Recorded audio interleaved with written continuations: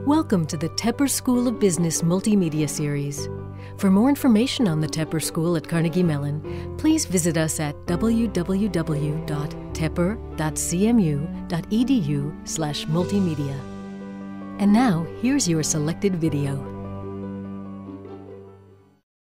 We have a very quantitative MBA program, and we don't do quantitative just because we think that it identifies smart people or that it is hard and therefore it's a good thing to do. We do quantitative because we believe that that approach better helps people understand what is really happening in the world.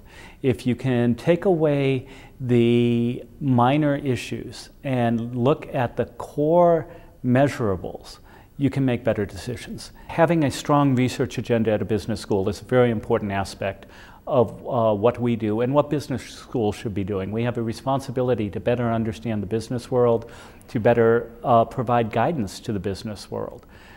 Because of that, we've always had a very strong research agenda.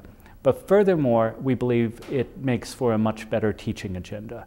It means that you are getting unique things. It means you are learning things nobody else is learning. And so the research agenda and the teaching agenda actually go hand in hand. So if you take marketing, marketing had a very long history, but it was a very classical sort of marketing.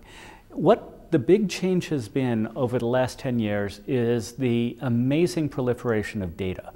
And this has changed how you think about doing marketing, how you understand your customers, how you try to look at what your market is.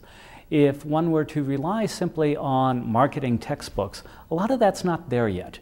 And so what we have to do is we have to create computational marketing courses. We have to teach data mining. We have to better equip students to take this incredible flow of data, turn it into information, and then turn that information into better decisions. And we can't rely on the textbooks for that. And so many of the courses, particularly information systems, anything involving large amounts of data, anything involving business analytics, the textbooks are just not up to date enough. And so all of that, we create our own notes. We have extensive curricula design to try to bring that across in a very modern, very provocative way. So the big advantage to the students is they get to learn about stuff that's going to be important to them 10 years from now. They're not learning about stuff that was important 10 years ago, but they're learning about the way the world is going to be. Research, the way we think of research, is trying to look at what the world is and trying to better understand what it is and where it's going. And what the students are seeing is an immediacy in the examples. So we can talk about what's happening immediately in the Wall Street Journal through the lens of our research perspective. So if we are looking at a particular topic, the best way for us to bring that across is to talk about what happened today in the business world.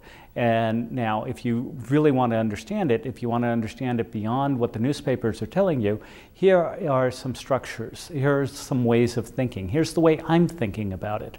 And here is what I've learned from my research, perhaps just in the past few weeks, that help us better understand what's going on. 10 years down the road, when you are faced with a new situation, you're going to have to figure out how you're going to think about it. And you, through the training you get here at the Tepper School, learn about how to create frameworks, analytical, strategic methods to think about new problems, problems that you've never seen before, but you can always go back to the basic frameworks we provide. These frameworks have been firmly based in the research that we've done, and they last for years and years. You will be a better executive throughout your career by thinking the way we train you to think.